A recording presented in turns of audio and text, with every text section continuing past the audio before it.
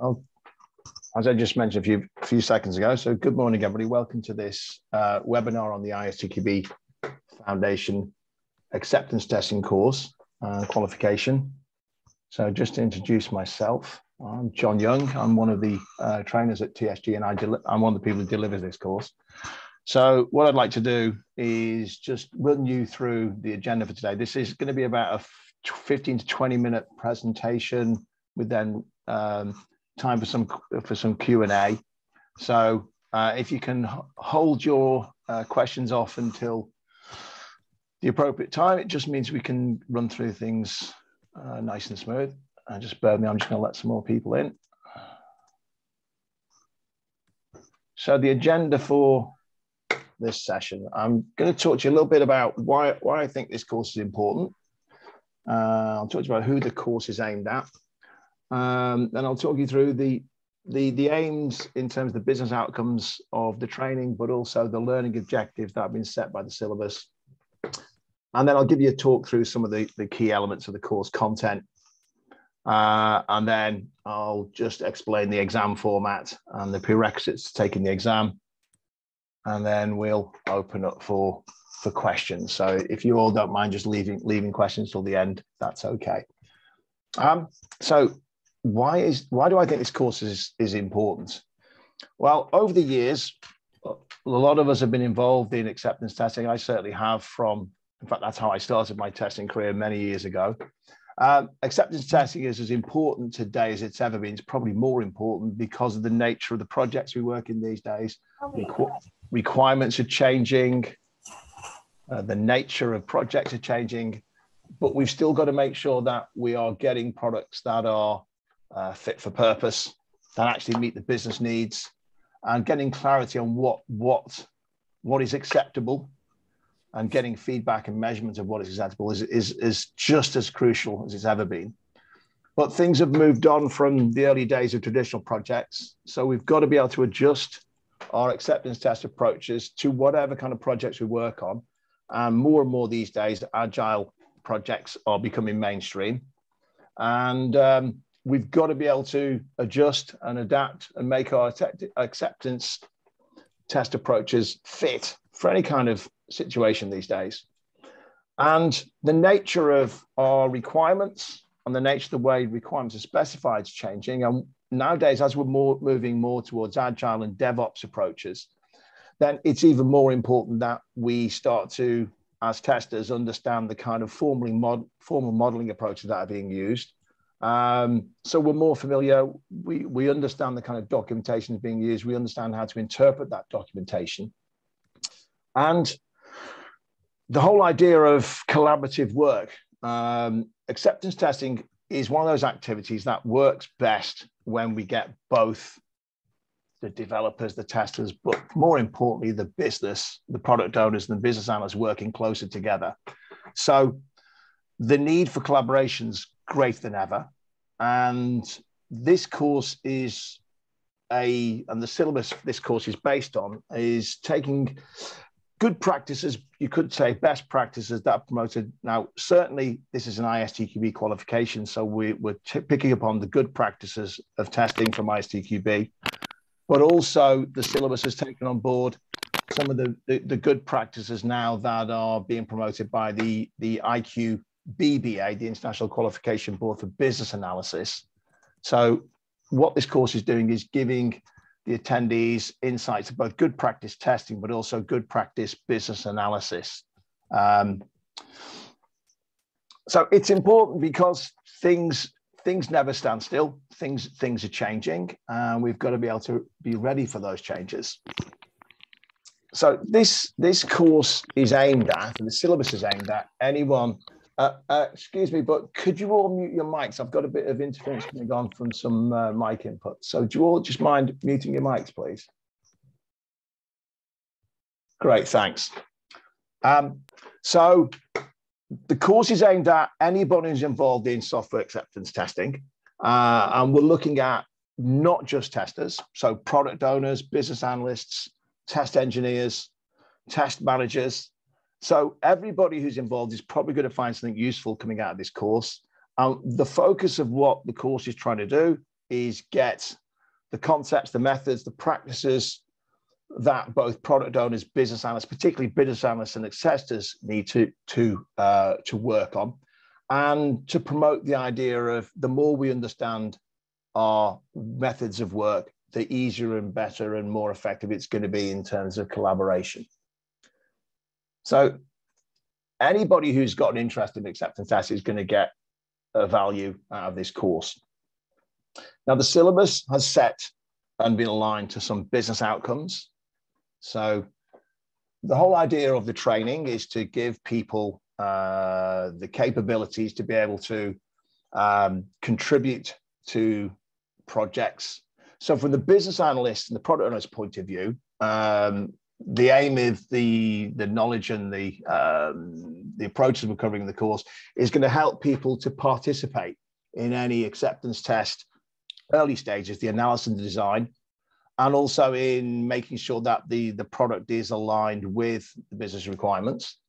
So participation in acceptance testing, but also in the organization of acceptance testing. So setting up the processes, understanding the artifacts we need, getting the communication, the collaboration with the testers and other stakeholders. We're aiming to get those enhanced, but also to be able to contribute to making sure we have a good quality process. So the more about the process, the quality assurance side of making sure that the acceptance testing we're putting together is actually going to be appropriate, so that we do get the right feedback, the right validation and verification of what's being produced in the projects.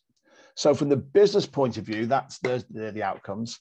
From the testers, it's to make sure that, as well as what we're familiar from the testing side of view, we are better able to contribute to some of the earlier stages of requirements definition, so that we can contribute to the definition of the acceptance criteria, but also that we can get in both defining and clarifying those acceptance criteria, that we can work more efficiently with the BAs, the business analysts, and get a better understanding and appreciation of what the business wants out of the product and why the business needs are important in organizing the testing. So they're the general aims of what the syllabus is trying to achieve. Now, to achieve those business objectives, we need to transfer some skills and capabilities. So there are quite precise, specific learning objectives set in the syllabus, but to paraphrase those up to a high level, what we're aiming to do is to help people in Creed be able to, so for example, develop and review the acceptance criteria for both requirements from traditional projects and for user stories, to be able to apply our acceptance test design techniques in the context of both ATD, acceptance test-driven development, and behavior-driven development, and getting the ability and the appreciation of understanding the Gherkin syntax, to be able to create test case acceptance tests using the Gherkin language and syntax for scenario-based acceptance criteria, but also to be able to appreciate that not all acceptance testing is going to be formally organized, so that we can have a better appreciation of how we can get our exploratory testing organized around things like charters and time boxes, and how that can fit into both acceptance tests, UAT, for example, but also some of the more fluid acceptance testing activities like beta testing, but also that in getting the insight of what the business wants, that we're able to review business process models, business rule models, and particularly here, we're looking at some of the more formal notation that's being promoted these days through the BA community and the object modeling group.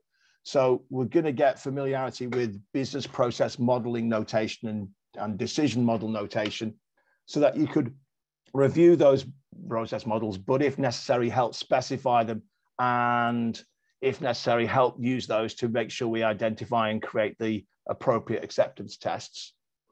But as well as looking at some of that business process oriented test design, we're also helping the attendees to get a greater appreciation of non-functional testing and how that can also be incorporated within acceptance tests. So we're particularly looking at the three core acceptance criteria that often business express, so usability and user experience, but also performance and security.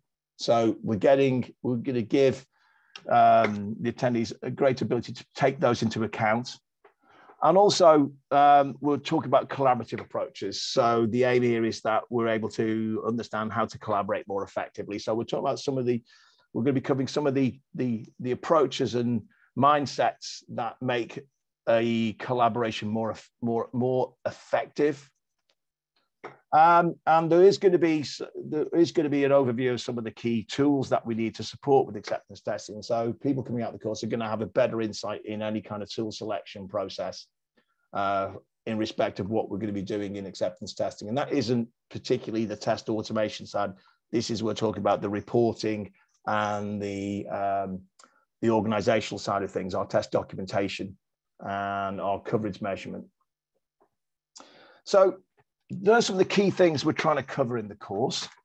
So to give you the detail of that, the course itself it's a 2-day course, and we're covering the 5 key chapters in the syllabus. So we're looking at an introduction and some of the key basic principles around the foundations to acceptance testing. We're also looking at acceptance criteria, acceptance testing, and experience-based test practices. So just rather than me just reading the chapter headings off. So in the first part of the course, we're looking at the basic relationships between what the business analyst does and what the acceptance tester does. And we're giving you an overview of the key stages in both the BA's process and the testing process, and how they fit together. And we're giving an overview to the more agile-oriented ATDD and BDD approaches.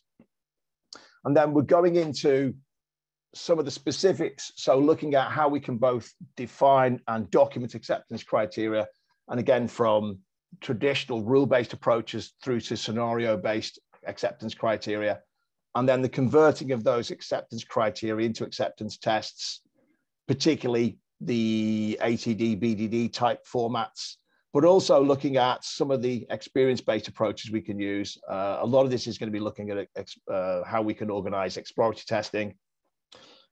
But to be able to create those tests, what we're also looking at is more about the BA input and the ways in which business processes can be modeled. So an appreciation of the business process modeling notation and the decision modeling notations that are pretty much standardized now with the object model group.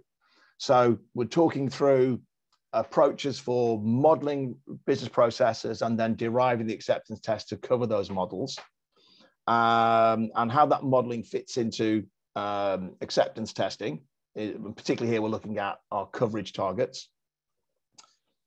Now, a lot of that's looking at the detail, but we're also opening up and we're spending time on helping the attendees to understand the main non-functional characteristics, particularly here, usability and quality and use and user experience, but also how performance tests and performance acceptance criteria and security acceptance criteria and tests can be derived and also need to be considered. Now, not all security tests, not all performance tests are going to be done in UAT, for example. So inside the scope of this course, we're going to include aspects of acceptance testing, so UAT, also beta test, and we're not going to be looking in detail at things like operator acceptance testing. That's really more for the technical testing side of things. That's covered in other syllabi in ISTQB. But the other important thing is about getting collaboration. So in terms of collaborative acceptance testing, we're talking about the nature of collaboration and how collaborative activities and some of the key principles and practices that can help people to collaborate and work together. But also in this section, we're talking about how the tool tools can be used. So the kind of test management, defect management process we need to have in place, and the tools that can support those. So this is very much about looking at all aspects of UAT. And this is being an ISTQB course. It is building up, it's building on the basics that have already been described in the ISTQB certified tester qualification course. So the exam that is run after the course has the same format as the, so if any of you have done the ISTQB Certified Tester Foundation exam, it's the same format. Now, I've had people who've come on the course who've come from a business analysis background, no formal testing, and they've had value out of the course and found it useful. But if you're talking about translating this into a qualification, then it is important that I stress that this is part of the ISTQB scheme. This is on one of the specialist syllabi.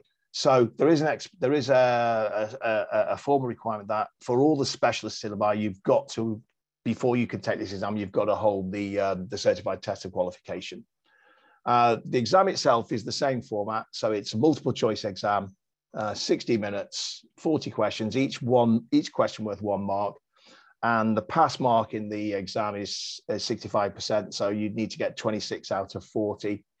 In the course, we're doing a mixture of theory, quite a lot of practical exercises to make sure people do appreciate things like the acceptance test-driven development style on the BDD style of test cases. So translating requirements into acceptance criteria into test cases, interpreting business processes into business process models using business process model notation and decision model notation, but also the ability to be able to read and understand those models.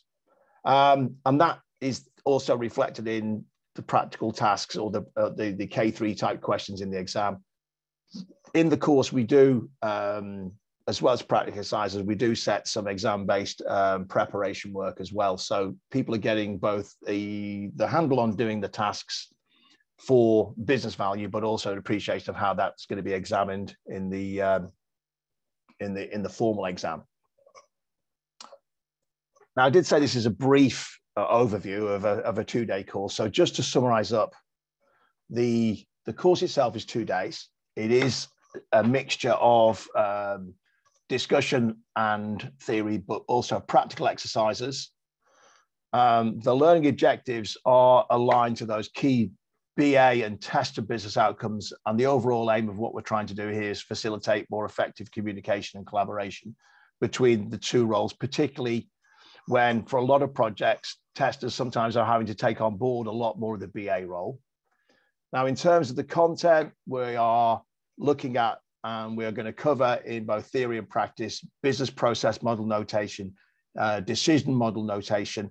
So those of you who've done the foundation course may be familiar with decision tables and truth tables, but business analysts write them out differently. So it's going to give the appreciation of those forms of notation.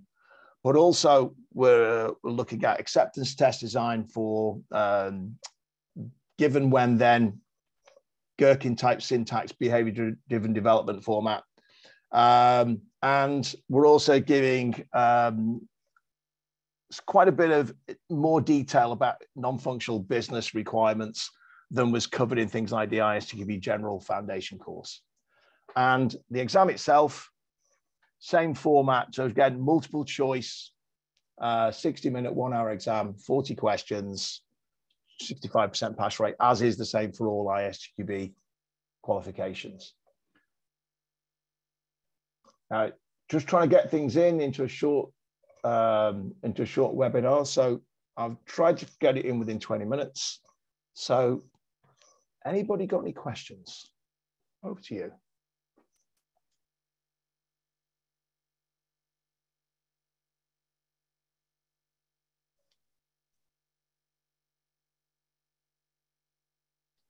Is the course available online? We don't, if you mean as a remote learning, that's not the way we're delivering. We're delivering it as a virtual course But that then is the intention is real-time delivery. So people could attend from any location, but we're presenting it online via Zoom as a real-time course with exercises and feedback. The advantage of that being you're getting interaction with a trainer and a tutor, so you can both get the information and get clarification about things.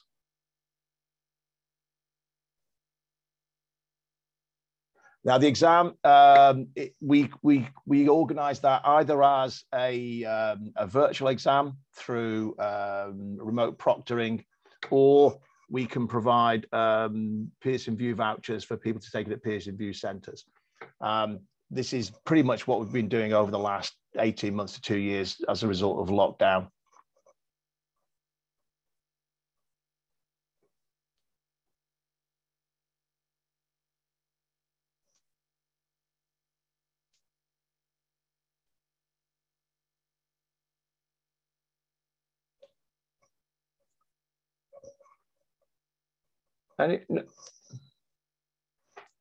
Evidence of previous ISTQB foundation is going to be required when you register for the exam.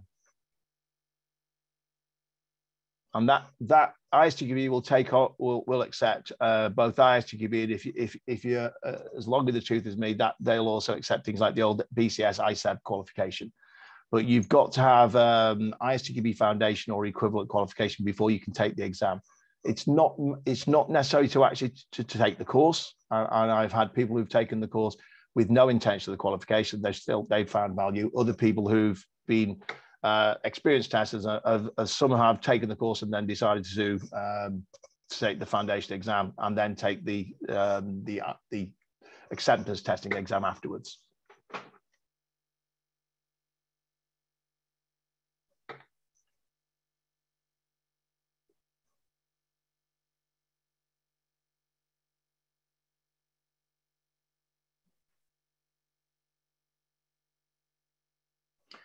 Well, we fit this into a 9 to 5 training format. So the way we deliver our courses is we run the course usually 9, finishing by 5 each day, but we put into that usually a break every 60 to 70 minutes with a 45-minute lunch break.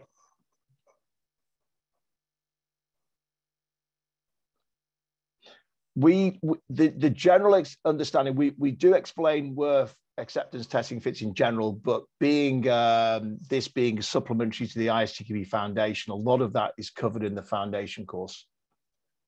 And likewise, regression as a concept is something that we talk about, but generally that's the expectation is that candidates who are taking the exam already know these things.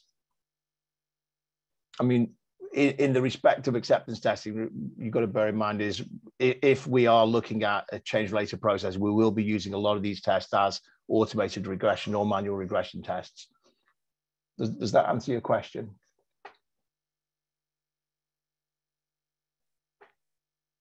I mean, certainly we're talking about this in the context of either a waterfall project or agile projects. So do non-testers need a basic understanding of what testing is before they take this course? It's going to be an advantage, but so we would expect, or because we're talking about acceptance tests, I'd expect people to get an appreciation of acceptance tests are trying to verify acceptance criteria. And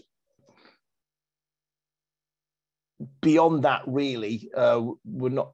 Would they? I think they need a basic appreciation of testing. Does that make sense?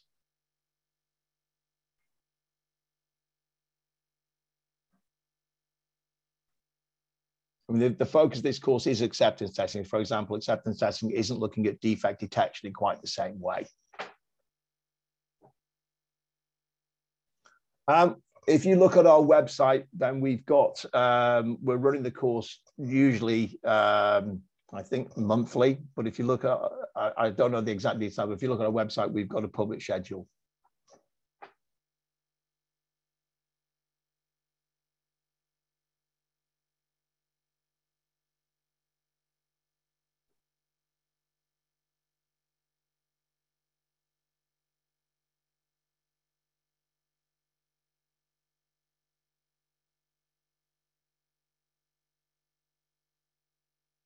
How new is the course? Well, the qualification and the course. I mean, we've been running this course. We started running this course this year. So from our perspective, the reason we're referring to it is new. The qualification's been out. I think the actual qualification itself was published in 2019. Well, obviously with lockdown, there's a lot of things that were published and launched, but doesn't necessarily mean courses have been being rolled out at the same rate. Certainly from TSG's point of view, this is new to our portfolio.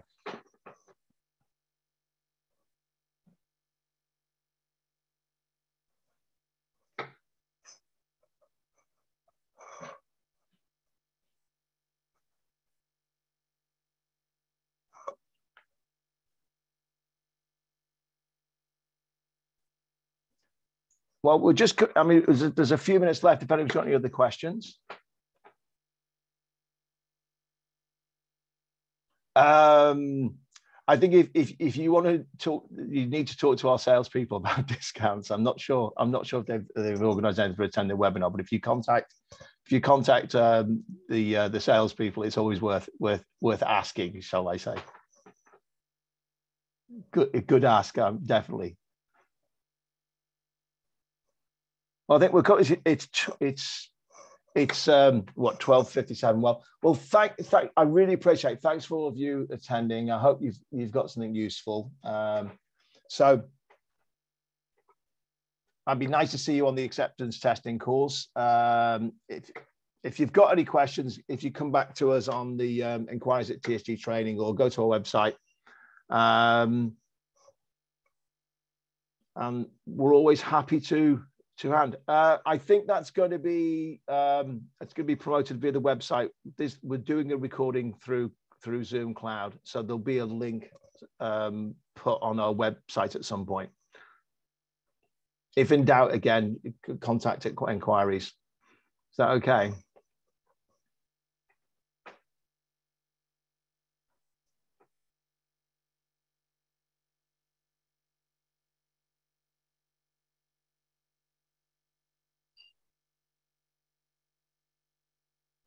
Okay, well, look, I'm gonna say we're coming up to 12:58 now. So I'm gonna say thanks everybody. Thanks for attending. Let's if you've got any follow-up questions, let us know at inquiries or go to the website. Thanks very much. Appreciate your time. I know it's like over lunch, and hope to talk to you on something else or see you on a course in the future. Thanks, everyone.